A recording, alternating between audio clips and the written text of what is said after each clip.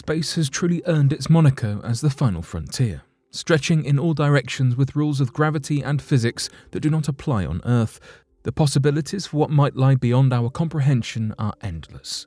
Some things that occur are so strange that it seems that the only explanation is one that involves aliens and other life forms. But most are none other than marvels of science that have never been seen on our small planet. So today, here at Unexplained Mysteries, we'll be taking a look at instances of space marvels so unexpected that they even surprised scientists.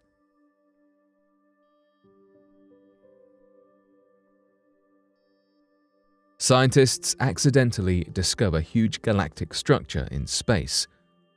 Astronomers have made a fantastic yet accidental celestial discovery.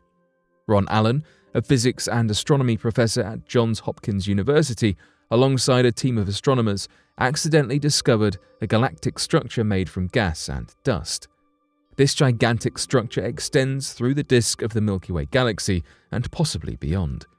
Since discoveries like this are so rare, the group barely believed it at first. But since then, more observations have confirmed the structure's existence. The pathway to this discovery was marked with changes in how celestial bodies are observed. Originally, when astronomers would talk about the term vacuum of space, it was defined as the empty space between celestial bodies. Now, astronomers are realizing that space is not actually empty, but is instead filled with a dust and gas mixture called interstellar medium. The gas in the interstellar medium is mainly composed of hydrogen. Hydrogen is essentially invisible to astronomers, so they must decipher the existence of hydrogen placements in space by tracking other gases like carbon monoxide or hydroxyl gas. These gases are called tracers. Allen collaborated with Dave Hogg of the National Radio Astronomy Observatory and Johns Hopkins University PhD students Philip Engelk and Michael Bush to use tracers to eventually reveal the existence of the newfound galactic structure. At first, the team thought the structure was a marker or feature of the Green Bank telescope that they used for their research. Engelk commented, "To be even more sure, we tried several different independent signal processing techniques on the GBT and 20-meter results to attempt to remove the feature, but none of these methods managed to remove it." After another 100 hours of research, the astronomers were confident the structure was real. This finding could affect how we understand certain theories about the formation of stars and interstellar medium structure. It also reveals that molecular gas played a significant role in the birth of the Milky Way Galaxy. Unfortunately, Allen passed away in 2020 while the research was still in draft form, but his discovery will continue to help us understand our galaxy's complexities. PhD student Michael Bush said, "Ron was an incredible mentor, a brilliant astronomer, and a great friend to me.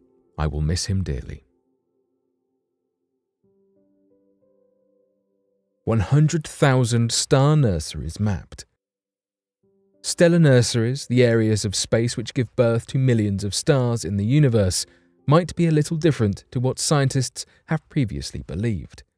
With a revolutionary type of survey, physics at high angular resolution in nearby galaxies, or FANGs, researchers have been able to chart over 100,000 stellar nurseries across 90 galaxies.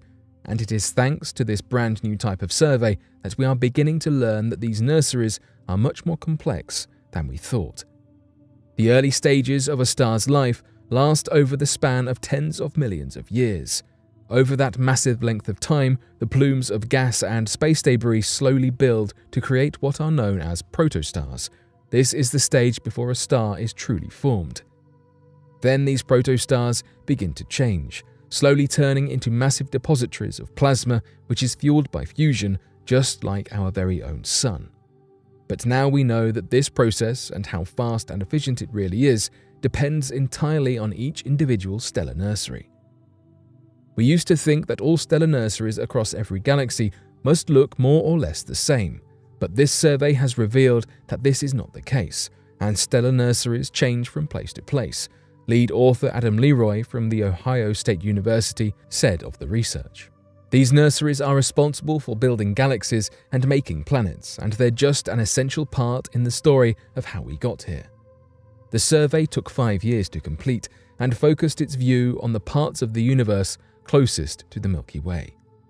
With the Atacama Large Millimeter Submillimeter Array radio telescope located in Chile's Atacama Desert, the astronomers were able to focus on the fledgling formations of protostars caused by dust and gas. To understand how stars form, we need to link the birth of a single star back to its place in the universe. It's like linking a person to their home, neighborhood, city, and region. If a galaxy represents a city, then the neighborhood is the spiral arm, the house the star-forming unit, and nearby galaxies are neighboring cities in the region, said FANG's principal investigator Eva Schinnerer.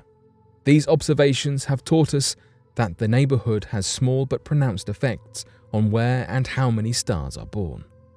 Clouds in the dense central regions of galaxies tend to be more massive, denser, and more turbulent than clouds that reside in the quiet outskirts of a galaxy, said co-author Annie Hughes, an astronomer at l'Institut de Recherche en Astrophysique et Planétologie.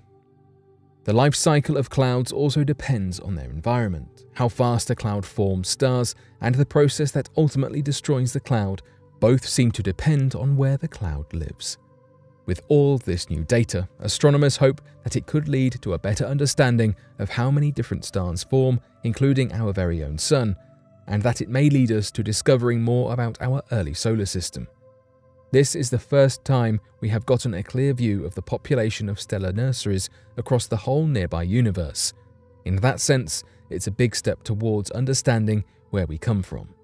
While we now know that stellar nurseries vary from place to place, we still do not know why or how these variations affect the stars and planets formed.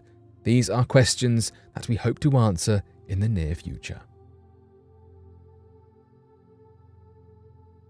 Scientists find strange blobs on Uranus. As with many planets and processes in space, Uranus has an unexplained phenomenon that has been confusing scientists. The planet's atmosphere is abundant in gases, including, for example, methane, but no ammonia has been observed. The same is true of Neptune. Now, however, scientists think they may have cracked the code. On the surface of Uranus and Neptune, a number of strange blobs, described as mushy, have been observed. The blobs, which are being referred to as mushballs, appear to contain large volumes of gas. These mushballs are slushy, and according to a press release on the research, are made with ammonia and water. The so-called mushballs can also be referred to as hailballs, as they have been likened in physical appearance to a large, muddy hailstone. Some have theorized that the peculiar mushballs could be why astronomers cannot detect ammonia in the atmosphere. If the ammonia is restricted to solely the mushballs, then the gas could be present without being detected. Jupiter is another planet that seems to house some mushballs. Here, however, scientists have observed a different trend. On Jupiter, the mushballs transport the ammonia into the atmosphere, where clouds form, preventing detection of the gas. The catch here is that ammonia is then detected much deeper into the atmosphere than when we expect could naturally occur. Tristan Goulot, a planetary scientist whose team presented their mushball study at the Europlanet Science Congress 2021, explained that we have gained this information thanks to the Juno spacecraft. He stated, "The Juno spacecraft has shown that in Jupiter, ammonia is present in abundance, but generally much deeper than expected, thanks to the formation of mushballs." Scientists hope that by studying other planets, such as Jupiter, we will be able to gain more answers regarding Uranus and Neptune, though we still do not know much about Neptune and Uranus compared to other planets in our solar system. Neither planet has been explored or visited since 1989, when NASA's Voyager 2 mission flew past the two mysterious planets. We can continue to develop our technology on the ground and conduct research from here on Earth, though the results are not quite the same as the high-tech outer space technology we are seeing in spacecrafts like Juno exploring Jupiter. Hopefully, over the coming decades, we will be able to unravel precisely what is happening on Uranus and Neptune, though for now, we will be taking educated guesses as to what the mushballs are specifically doing. As we develop our technology and conduct new and wider observations, we grow closer to exploring space and the future. However, uncovering markings and evidence of just how we lost ancient cities reminds us that there is still so much to learn from our past. Elon Musk's first human colony on Mars would have to survive on a vegan diet. It could not be anything more like a movie. Elon Musk recently announced that future Martians will survive by growing their own food in solar-powered hydroponic glass dome farms.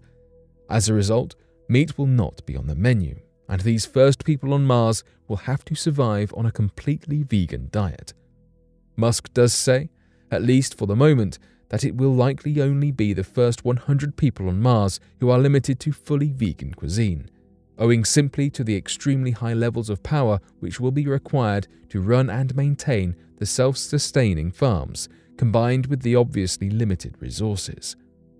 For example, a study written by John Strickland from the National Space Society outlined the fact that you would halve the number of people domes could sustain if they also required meat and fish compared to a vegan diet. Similarly, it is also thought that if people did stick to a plant-only diet, a 0.3 square mile farm with 4 levels to it could feed a colony of approximately 5,000. However, Musk does not foresee glass domes being the story of life on Mars forever, and rather suggests them to be a form of temporary habitats for the first cohort of people to help develop more permanent infrastructure on the red planet. With Starship, the Mars rocket, looking highly likely to be ready for its first test orbit sometime this year, the possibility of life on Mars is becoming increasingly real. Therefore, preparing for other logistical details, such as how to then survive once you have reached Mars, will be the next groundbreaking research needed in the field to continue expanding our horizons, quite literally. Plans for life on Mars are wide and varied. China, United States, and the United Arab Emirates all have plans to succeed at cracking human travel to Mars by 2040, and the UAE has gone so far as to plan future civilization on the red planet. However, Musk is currently making headway and has the most aggressive plan, aiming to get a human crew to Mars by 2026 and an established thriving city by 2050. With international involvement creating even more competition and incentive to be the first to Mars and first to facilitate life on Mars too. The oldest black hole in the universe. Many celestial bodies in the universe are old, but when scientists in 2017 realized they had found what could be one of the oldest black holes in the universe, they were understandably ecstatic. The black hole, ULAS J13420928, has a name just as big as its size. Astronomers were flabbergasted to find that the black hole, located millions of light years away, had a mass that's more than 800 million times larger than that of our Sun. Even more amazingly, the gigantic black hole reached this mass when the universe was only at 5% of its current age. The gargantuan ULAS black hole first came into creation a mere 690 million years after the Big Bang, a very short time in the relative time of the universe. The discovery of such a massive celestial body may teach us more about black holes and their massive sizes.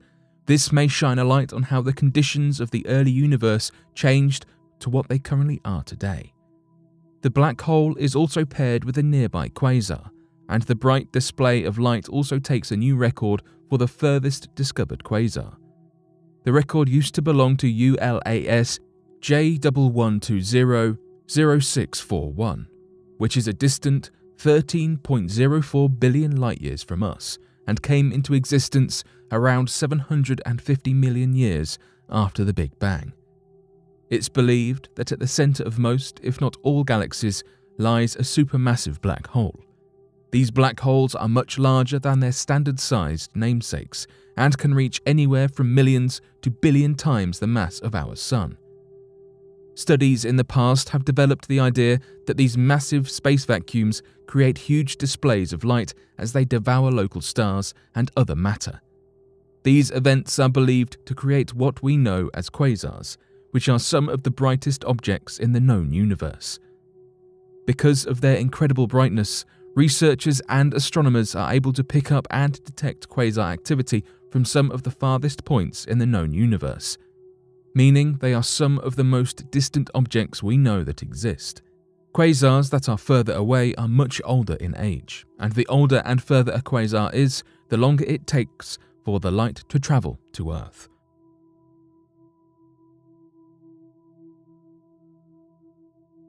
But what do you make of these discoveries?